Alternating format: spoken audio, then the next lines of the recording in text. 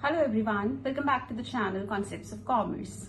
Today's topic is investment multiplier, or we can also say Keynes investment multiplier. Keynes investment multiplier shows a relationship between investment and aggregate income of the economy. According to Keynes, if you do increase in investment of the economy, it will result into a larger, or we can say manifold increase in the aggregate income of the economy as a whole.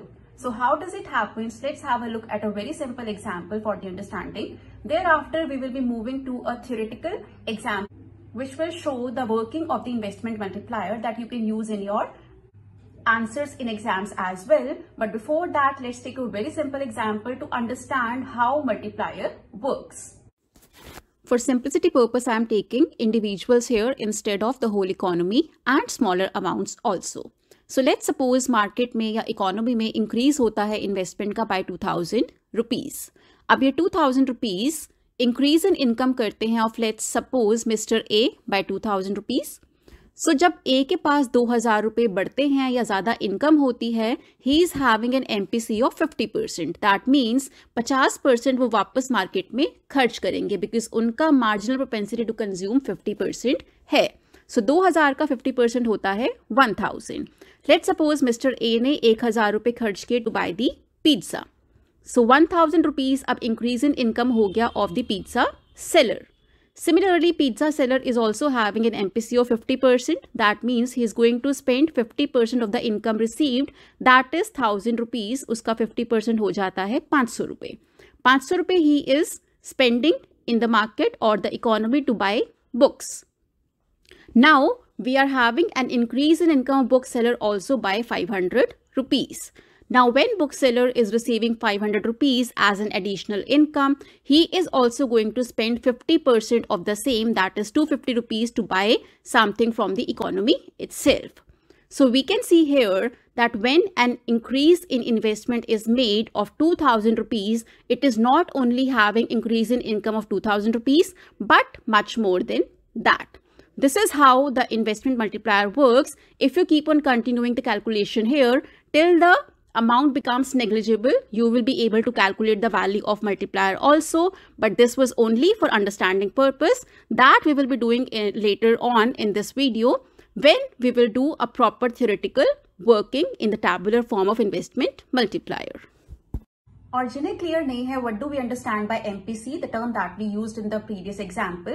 MPC stands for marginal propensity to consume. That means आपकी जितनी income होती है, आप उसका कितना percentage खर्च करते हैं, मार्केट में स्पेंड करते हैं, बट सेव नहीं करते हैं. On the contrary, MPS stands for marginal propensity to save. That means आप अपनी इनकम का कितना परसेंट सेव करते हैं. So the value of multiplier will simply depend on MPC and MPS. Higher the MPC, higher the value of multiplier. Lower the MPS, higher the value of multiplier. That means we can say MPC and multiplier are directly related. अगर MPC बढ़ेगा, so multiplier की value भी बढ़ेगी. On the contrary, MPS and multiplier are inversely proportional. अगर MPS ज़्यादा होगा, value of multiplier कम होगा. Why does it happens? Because अगर MPS ज़्यादा है, that means आप ज़्यादा पैसा अपने पास सेव कर रहे हैं rather than spending it in the market. So market में कम पैसा जाएगा और उसका रिजल्ट उतना ही कम होता जाएगा. So that is why अगर MPC की वैल्यू ज़्यादा है, मल्टीप्लायर ज़्यादा होगा, बट अगर MPS की वैल्यू ज़्यादा है तो मल्टीप्लायर इफेक्ट कम होगा. Value of multiplier can be found by 3 given formulas. So the first formula is multiplier is equal to change in income by change in investment. Second is multiplier is equal to 1 by 1 minus MPC. MPC stands for marginal propensity to consume. And with the second formula, we can derive the third formula as well, because we know that money that is not spent in the economy is saved. So 1 minus MPC is equal to MPS. So that is why the third formula will be 1 by MPS, and MPS stands for marginal propensity to save. I hope you have got some understanding of multiplier as of now कि वो कैसे काम करता है. जैसे कि हमने अभी previous example में देखा, एक 2000 रुपीज का इनिशियल इन्वेस्टमेंट बहुत ज्यादा चेंज लाता है in aggregate income in the economy. So now before proceeding to theoretical explanation, tabular explanation of the same and also the graphical representation of the multiplier, let's have a look at the assumptions on which the multiplier rests. First of all, we suppose that MPC remains constant during the entire process. Secondly, there is only change in autonomous investment, whereas induced investment remains absent. The economy is a closed one. That means there is no foreign influence or interference in the economy. So we are dealing here with a closed economy.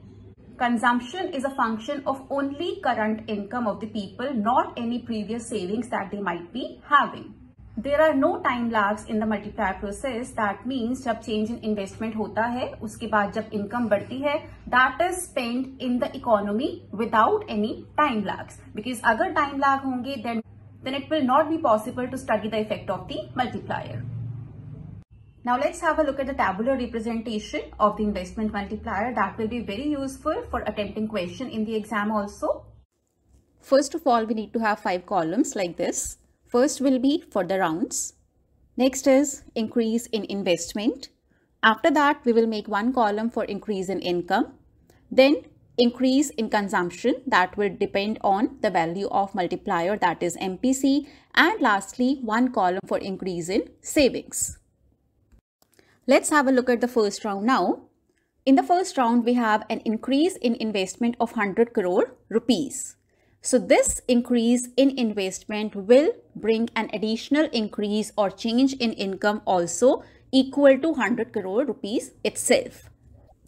But the story does not end because जिन लोगों को ये income मिलेगी या जिनकी income बढ़ेगी, they are having an MPC of 60% or 0.6. That means they will be spending the 60% of the income received. So 60% of 100 becomes 60 crore rupees. And 40 crore will go into the savings that we are putting in the last column. So the money that will come back into the economy will be 60 crore rupees and 40%. That means 40 crore will not come back to the economy. Similarly, in the second round, the increase in income is 60 crore because first round में 100 crore का जब income बढ़ा, उसका हमने 60% calculate किया जो वापस market में आया. Similarly, in second round, there will be increase in consumption up to the amount of 60% of 60 crore, that will be 36 crore. So second round में जो increase in consumption होगा, वो 36 crore का होगा, which will come back to the economy as increase in income in the third round. Similarly, in the third round, we are having an increase in income of 36 crore that we got from the increase in consumption from second round. Again, in third round, we will calculate 60% of 36 crore. It will be 21.6 crore. That means the increase in consumption for third round is 21.6 crore. And this will be increase in income for fourth round. So similarly, you can complete the table by following the same procedure. That means जो पिछले round का increase in consumption होगा, वो इस round का increase in income होगा. Again, आप उसका 60% calculate करेंगे and in the next round, 60% will come back to the economy. So here we can use the value of MPC that remains constant as we have seen in the assumptions, and we can complete the table and we can find out the value of multiplier also. So here by putting the first formula, we can calculate the value of multiplier as 2.5 because change in income by change in investment is approximately coming equal to 2.5. Now here we can see whatever formula we employ to calculate the value of K, the answer will be the same.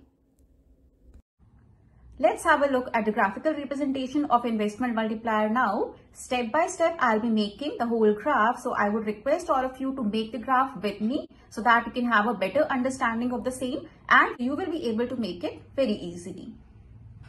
First of all, we need to make two axes. On x-axis, I am taking the income and on y-axis, I am taking aggregate demand. Now we will make an income curve which will move upwards to the right. In the next step, we will make aggregate demand curve that will be summation of consumption and investment, and it will not start from 0 because we all know that demand can never be 0. So it will start somewhat above from the origin. Now let's assume that there is an additional investment in the economy, and now we have a new AD curve, that is C plus I plus change in investment. So I have shown that with a dotted line here. Now we can say that the new equilibrium point, that means where AD and Y is equal, is given by point P. When extended to x-axis, we have a line PS. So here we can see that PQ is the change in investment and RS is the change in income. So we can clearly see that the change in income is more than the change in investment in the economy. So thereby we can justify the point that is given by the Keynes multiplier, that when an additional dose of investment is given to the economy, it will have a larger or manifold increase in income, or aggregate income we can say, in the economy. That was all for today. If you liked today's video, please like, share and comment. Please subscribe to the channel. Stay tuned in for the next video. Till then, keep learning, keep growing. Have a nice day.